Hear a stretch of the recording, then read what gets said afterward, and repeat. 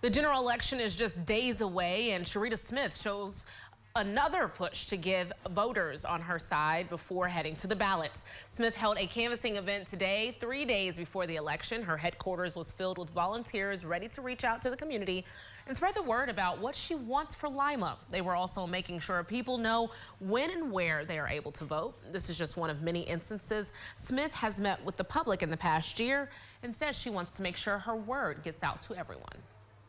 We've been at this for almost a year, getting out, talking with neighbors about my vision to build a better future for all of Lima. And, you know, we're inspired by those conversations that we continue to have, and we just want to make sure that we don't leave, you know, any door unknocked. And gubernatorial candidate Nan Whaley was also there in support of Smith and says she looks forward to continuing her own campaign efforts after the mayoral races. You know, we're really focused on the local races these next 3 days. Want to encourage everybody to get out Tuesday.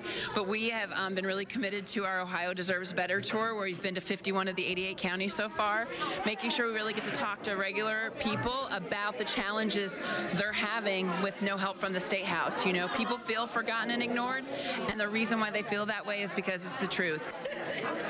And of course, Election Day is Tuesday. Early voting ends Monday, rather.